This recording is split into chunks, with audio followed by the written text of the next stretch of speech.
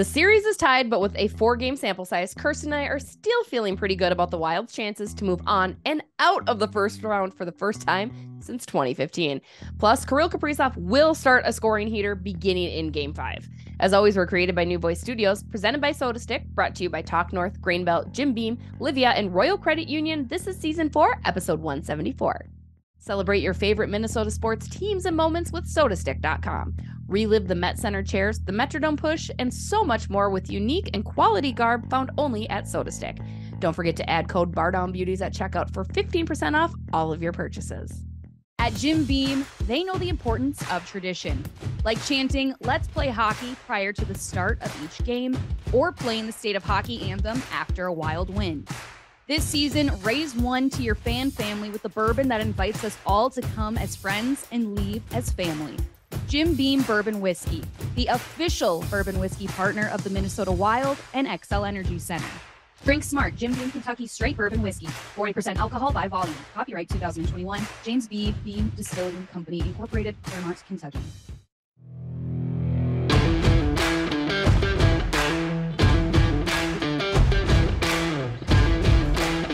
Hello, everybody. What's up? What's going on? Recording this Monday at noon ahead of Game 5 in Dallas, trying to give you guys up-to-date content. Kirsten, right now, series tied 2-2. How do you feel about going into Dallas? It now guarantees you and I some extra money because of Game 6 comes back here next week. But how are you feeling in general about the series tied 2-2? Are you surprised at all with this, or what are initial thoughts as the Minnesota Wild and Dallas Stars have evened things up here in round 1? Yeah, I mean, first off, I'm not surprised. I think I did kind of have the inkling that the Wild could have taken last night's Game 4, especially mainly just after seeing how they dominated Friday night, opening up their home series for Game 3. I was super impressed by the way they played that night. But realistically, the Wild, they weren't going to win 3 straight, not in the postseason. We've seen glimmers of it in the regular season, but as we know, postseason, whole different monster. And especially Dallas, they're a good team, but the Wild were not going to win 3 straight. We knew that. Unfortunately, Game 4 was that game that they ended up dropping. I'm hopeful as they head into Dallas for Game 5. But I'm nervous. And one of the biggest reasons for that is our penalty kill sucks. Like, it is atrocious. Second worst penalty kill in all of teams competing in this year's postseason. So that is it goes alongside with what we've been saying about the defense all year, right? And penalty kill being a glimmer that is just showing a lot of weak spots that we have. Yeah, and special teams in general, power play also needs to get their shit together. Let's be frank. Like, and again, we don't want to harp too much on what's happened in the past. I want to forward spin, but I think particularly in Game 4, the Dallas Stars gave Minnesota every opportunity to win that game, frankly. Like, Jake Ottinger played great. He wasn't out of his mind. I think Minnesota just wasn't getting the bounces. Some of their shots were a little wonky.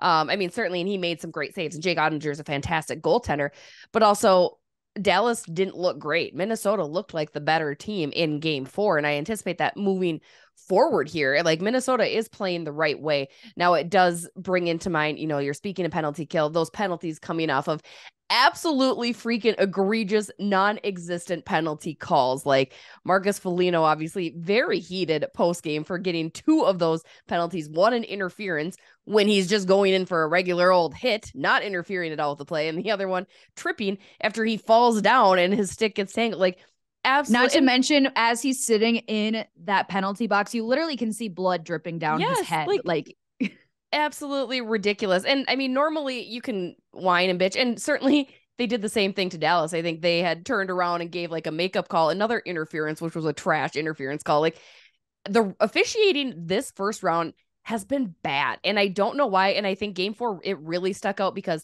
that impacted the game. They get those 2 power play goals. That is the difference maker. And one of those coming off of Foligno's penalty. Like, it's not okay. And Foligno, I'm sure I might get in a little bit of trouble for calling the officials arrogant, because it was like, anytime an official steps in and changes the outcome of a game, that is a problem. And I think this is my plea.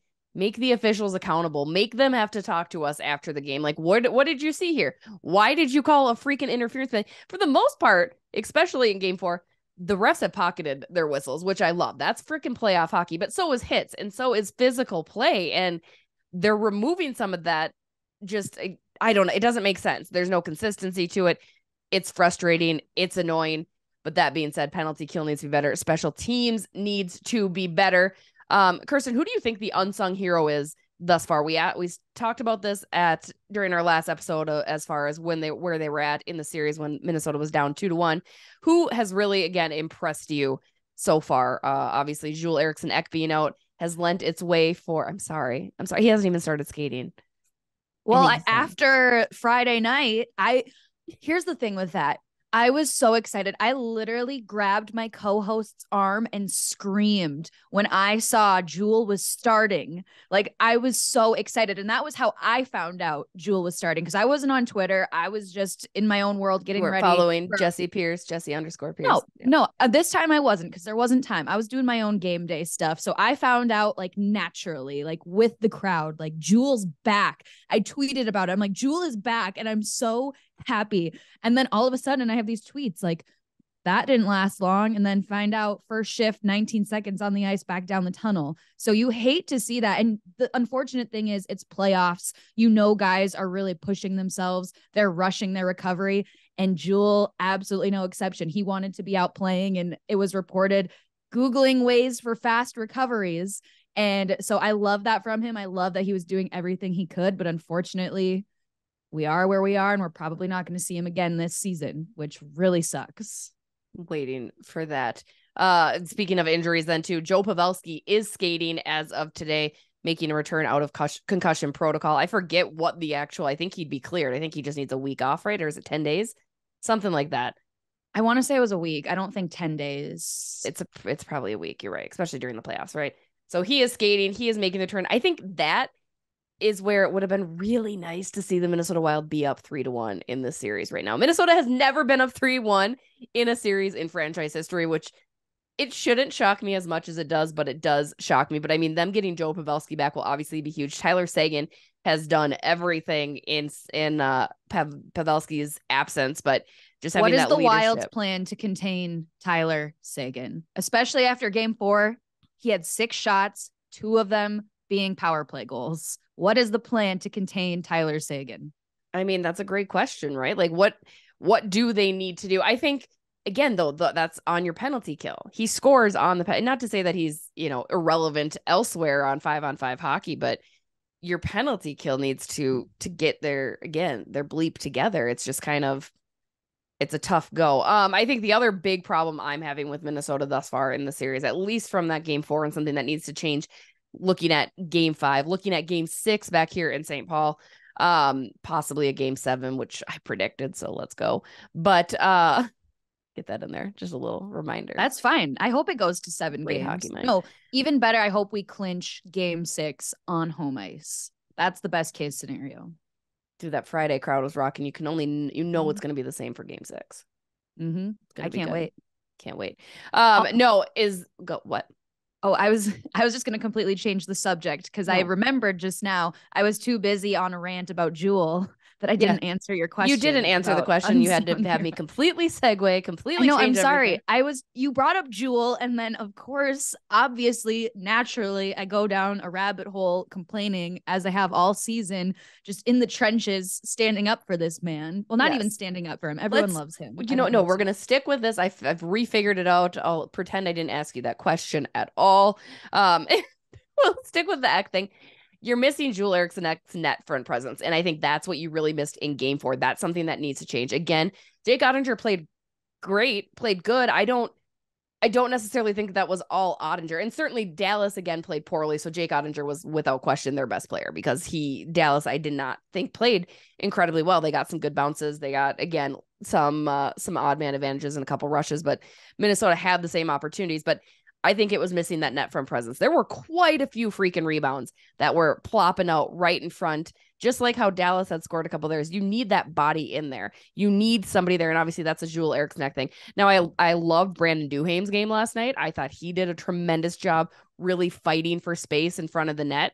He was one that particularly stuck out to me. but I need more of that. I need more. And again, I know it's not easy. I'm not pretending it's easy. That's probably another content that we're going to do, Kirsten, is me trying to get net front presence. Maybe I'll go up against, I don't know, Sunquist or something like that and see what happens. But that was one thing I think that was missing. You need to get those greasy goals. You need to get those gritty goals. You need to get in those areas. And that's something that Joel Eriksson is king of. So that's where you really are missing it. Now, should we circle back on that question that you completely ignored? Yes. You need that punchable face. So again, if the Wild need me to step in, that's what I'm here for. That's the only thing I can do to really support Jewel during this time. But yes, so unsung hero for the Wild. I think I have two. Okay, I'll allow one it. Might be a little bit more surprising than the other. I think we both agree Gustav Nyquist has been fantastic. I've loved everything that he's brought. So I don't know if it's necessarily unsung hero, but I've been loving everything he's been doing anytime he's out on the ice. The other one, John Klingberg. And again, maybe he's not so much unsung, but I don't think people expected him to be doing as well as he has been, considering how his game was towards the end of the regular season. But he's really come up for the Wild so far in the playoffs. I mean, sure, he's had his moments, but I think overall he's really showed up when the Wild have needed him to. So he's been somebody I've been, a little back and forth on, but I think overall he's been pretty good. I don't hate that. I would agree with no, actually I don't agree with that. Now that I think about it. Klingberg's been fine to me. He's been fine. He had a really good game in game 4. I agree, Gus Nyquist, for sure. Everything is advertised. I'm gonna go to Marcus Foligno. I was calling for his head. I was calling for him to be hanging out with us in the press box. From game 1 to now, he has been everywhere on the ice in the right way. Again, that heavy body, those heavy hits, even punching in a couple, a goal here and there. Like, I like the game from Marcus Foligno. Marcus Foligno is the type of player that is built for the playoffs. He's exactly the type of guy that you need in the playoffs, and he's proving that. And so again, I guess I don't know if he's an unsung hero per se, but I think he is doing all the right things, and he is that true grit first mentality that the Minnesota Wild have, that they need to have. I think he is kind of my unsung hero thus far. And I mean, credit to him. He's keeping his cool for the most part, which, as we all know, we have seen, Foligno can come unhinged, and it is terrifying. He goes black, and it's just, you're getting bad penalties. But that's the other thing. Like, I think that's what's so frustrating about those penalty calls on Foligno in particular is like, but he's not doing it in a bad manner. Like, again, like their play, they're not undisciplined penalties from anybody on the Minnesota Wild squad. Like, they've been playing really, really smart for the most part. And I think that's huge, knowing how bad that penalty kill can be. I mean, I think that's been really great. We're going to take a quick break. When we come back, I want to talk about the guys that maybe, I don't want to say disappeared, but we haven't seen just yet, and how them getting going can obviously bode well for Minnesota. So quick break. We'll be right back. You guys, the NHL playoffs are crazy, and so is my schedule. I've got late nights at the XL Energy Center surrounded by pizza and mini donuts. It can make a girl go a smidge hungry, but that's why I am so grateful for my team of experts at Livea who are keeping me on track and supporting my goals in my weight loss journey. To date, you guys, I have lost nearly 20 pounds in just 4.5 weeks by creating a food schedule with plenty of different options to have me fueled for those long playoff games ahead. I could not be more thrilled to be on this journey than I am with Livea. Plus, if you join right now, you'll get 3 months absolutely free. Do not wait for the buzzer to sound on this deal. Call Livea today at 855-GO-LIVEA. That's 1-855-465-4832. Let them know Jessi Pierce and the Bardown Beauty sent you, and can't wait to hear all about your weight loss journey with Livea. All right, we're back. Let's talk a little bit about 97. Let's talk a little bit about 12, Minnesota Wild's Kirill Kaprizov and Matt Boldy. I'm not here to dog on them. I don't think this is a full Kevin Fiala magic trick, I've now disappeared act. It is like, it's, that they're trying and they're out there doing the right things. Eventually, Kirsten, these pucks have to start going in for them, right? You would think so. I mean, it's a matter of time for both of them. I will say it has been a little disappointing, and especially just from my perspective, me being down really close up to the fans, just kind of overhearing some of like their cheers. And sometimes we know the fans aren't always the most practical, but like even kind of hearing a little bit of frustration from them in game, like, come on, Kirill, like we need you. Like, overhearing stuff like that. And so it is a matter of time until one of them does hit the back of the net.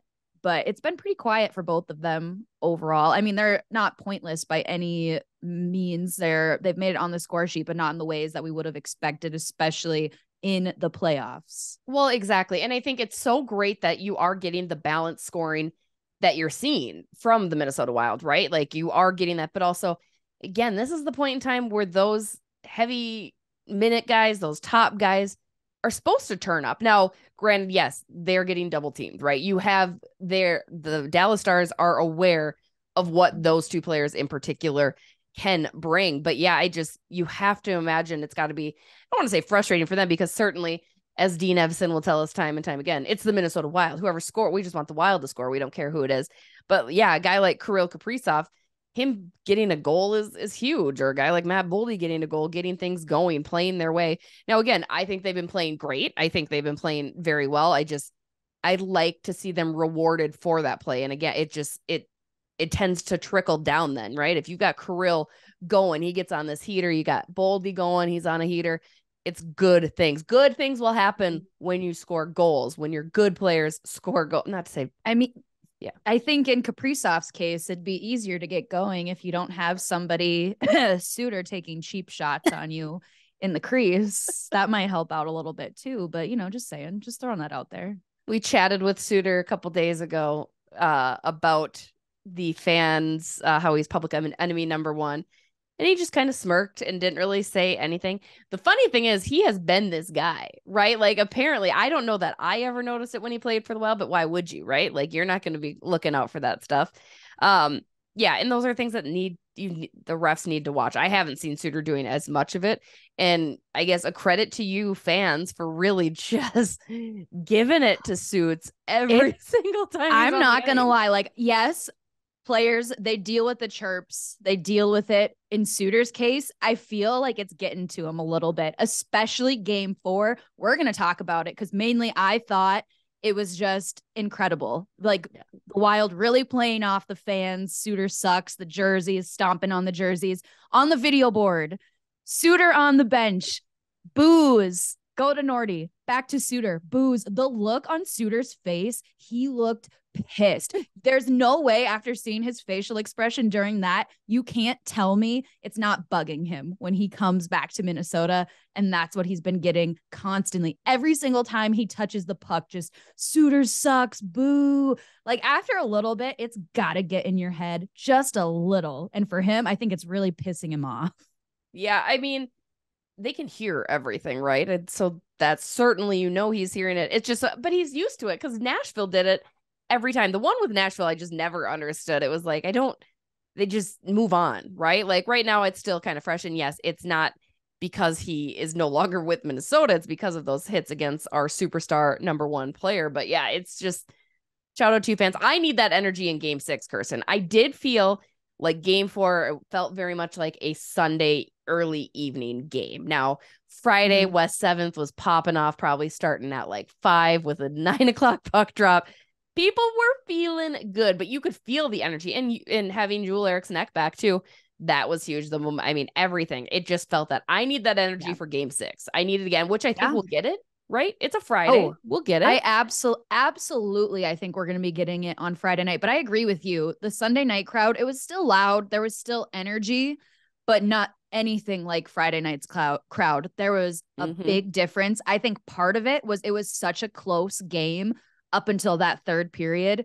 I really think like the fans probably were just feeling a little bit of tension, but also going back to Friday night, and maybe there's nothing to it, but I find it hard to believe it didn't add like a little extra motivation. Mason Shaw coming up, doing that Let's Play Hockey call. I know the guys didn't know about it beforehand. So I just feel like that added like something extra special Friday night as well. Bring it for game 6. Kirsten, how do you think this next game 5 goes now? Do you still feel confident now? I think we have a good sample size, right? You've seen different types of games. You've seen the low score. You see the double overtime for game 1. You see a blowout by Dallas in game 2. You see a blowout by the Wild in game 3, and another pretty tight, closely contested game for game 4. Seeing this, How do we feel? Is Minnesota going to advance to the second round for the first time since 2015? Are we going to do it? Are they going to do it in 6? Are they going to do it in 7? What is your prediction as of right now with the 4-game sample size? I feel like I still need to be the pessimist because so far it's been going well for me where I've been pleasantly surprised and therefore happy. But like if I change the course now and I'm just like such an optimist, like we're going to do it, then I'm going to be super disappointed if we don't. So I don't know. I don't know what to do. I think I will say, I think the Wild needed to be blown out in game 2 because I think that gave them a reality check that they needed to get their together. Sorry, Fred, cut that out. You leave that in there. Or that too. I don't care. I'm not the one that's going to care. And then also I think that they needed to have that super close game in game 4 and kind of feel that frustration because hopefully in Dallas, it'll play out in their favor. They'll win it. I will say this. I don't think Dallas is also going to win 3 straight. Something's going to give, and I'm really hoping it'll give in the Wild's favor. I'm really hoping the Wild will come back in Dallas, take game 5, return home, game 6. We get that electric crowd and end up clinching on home ice. Ideal scenario. I'm going to keep that in my head. I'm going to try to be an optimist for once and say that's what's going to happen. All right. So the Wild are going to win. Yes. Game 6. They're going to win the next 2 straight. Okay. I still think we're getting to 7. I think we're getting 7 games. I think the Wild will win. I mean, Pavelski coming back is obviously a game changer, right? Like, see what that does for the Dallas offense. Because the same way that the Minnesota Wild fan base felt about Joel Eric's next return, the Dallas fan base is going to feel that way if he comes back for game 5, which, again, if he's skating today, I imagine it's a distinct possibility that he does. But I still do. I think here's the thing, and I was saying this yesterday because this is the classic Minnesotan in me. Yesterday, I'm at the rink, and I'm like, you know what? I feel good about this. I feel good about the Minnesota Wild. I didn't say this is a different team. This is a different year, but I just was like, I feel good. And then there was that part of me that's like, no, you're not allowed to feel good. And I hated that I have to hate the good feelings because I'm like, then that means there's belief and that means there's hope. And, there's much more painful ways for the Minnesota Wild to bow out of the series than ending it. Yeah. In games. Like it'll have to go to game 7. I still think they'll win, but I don't know. I hate being positive about it because I hate. I need the Wild to win, and if everyone wants to see me in sparkly green boots, the Wild need to win because I'm only buying them if they make it to the second round. So that seems fair. Yeah, that seems fair. All right, you guys, would love to know what you think. Shout out also to everybody that was there taking part in our hype video. Loved it. So much fun. Even when we were freezing cold out there, even when things got a little weird with people, we had a grand old time. We also had a grand old time doing a little smelling salts. Thank you to SotaStick for popping those over to us and Ward smelling salts. That was fun. I did them again, Kirsten, in the press box before I wrote my story. Why? I'm not convinced I did it right. I feel like there should have been more pain. I don't know what to say to you right now. Like, I think I didn't go in hard enough. I should have listened to Revo. I should have gone in harder. I didn't. And I think that I'm guessing that I didn't go all the way in. I think he needs to show you how to do them. I don't think we should have just asked him, like, hey, come here and just do this with. That would have been way better content. For those that didn't catch it, we were down in the bowels of the arena yesterday doing those smelling salts that have this really cool Grim Reaver. Go check out our social media for that video. But Ryan Reeves happened to be right there doing some of his warm up. So naturally, I had to show him the smelling salts. And then naturally, we told him we were very nervous about doing it. And he's like, no, you got to go in hard. And I was like, you literally almost threw up. He's like, yeah, but that was just one time. And I was like, but people don't forget that. Like, that's you're somebody that does this all the time and you almost threw up. What's it going to do to people like us that don't do it that often? I already was about to have an anxiety attack. Like my heart was racing. There was no way. I got a good whiff. I was good. Yeah, it was good. I'm probably going to do some more. Maybe I'm addicted now. What happened to Jessi? I don't know. She got really into smelling salts. This is just taking wrong turns. Just saying. Just whatever keeps you going. Whatever can keep you For moving. You, it's smelling salts. Maybe it is. Maybe it is. There are worse things to snort at my nose, I'm sure. All right, guys, that's going to do it for this week's episode. Again, thank you for hanging out with us. Shout out to Talk North for featuring us on their network. For Livea, I am loving my Livea weight loss journey. In case you guys haven't checked it out, looking stealth. I'm looking summer ready. Nearly 20 pounds down. Absolutely love it. It's been tremendous. Love the support that Livea has been giving me in this journey. So be sure to let them know Bardown Beauties and Jessi Pierce sent you if you're ready to drop a couple pounds like I am. Also, shout out to SotaStick. Always got the merch, getting you ready, geared up for the playoffs, whether it's the Wolves or the Wild, because the Wolves are still doing their thing, I guess. So that's cool. Also, shout out to Grain. Not me. Nobody. Literally nobody. Shout out to Grain Belt. Cheers to you. Jim Beam. Another cheers, but in the whiskey version. And also Royal Credit Union. Less fee, more free. We will have another new episode next week. Whatever happens in this round, it'll be whatever this round ends is when we will drop our next new episode. So bear with us. I know we've always prided ourselves on our consistency of Monday release, but that's playoffs, baby. That's what we do. That's what we're going to do. And yeah, have a great rest of your week and go Wild.